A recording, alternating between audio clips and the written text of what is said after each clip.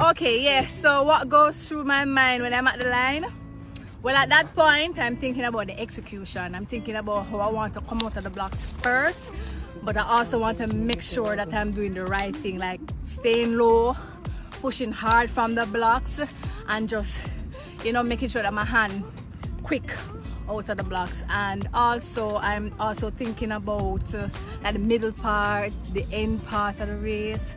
So I don't want to crowd my mind at that point also. So I'm not thinking about anybody else, like nobody to the left, nobody to the right.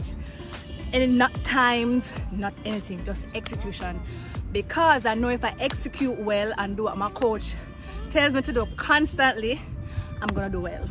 What's up, viewers? Welcome back to the channel. So today I'll be showing you all a short video of Shelly-Ann Fraser-Pryce working on her start in training. And we already know Shelly-Ann Fraser-Pryce has a pretty good start, hence the nickname Pocket Rocket.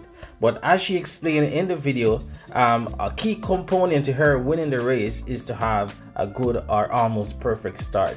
And since here she has been showing small videos of her working on her start, and I'll show you a recent one that she showed us today on her social media page.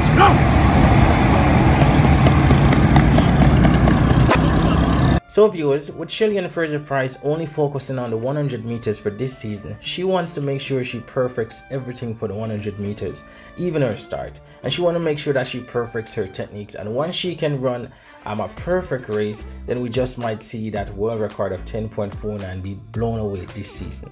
Well, we are waiting to see what time she'll produce. She'll open her season in April in Africa, just like last year, so definitely can't wait to see that. She also promises some fast times, so we wait to see that. But definitely I just feel like Shelly-Ann Fraser-Pryce will get that 10.5 personal best that she wants, and towards the end of the season we just might see that world record be blown away.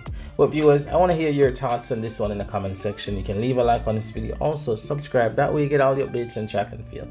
Thank y'all for watching.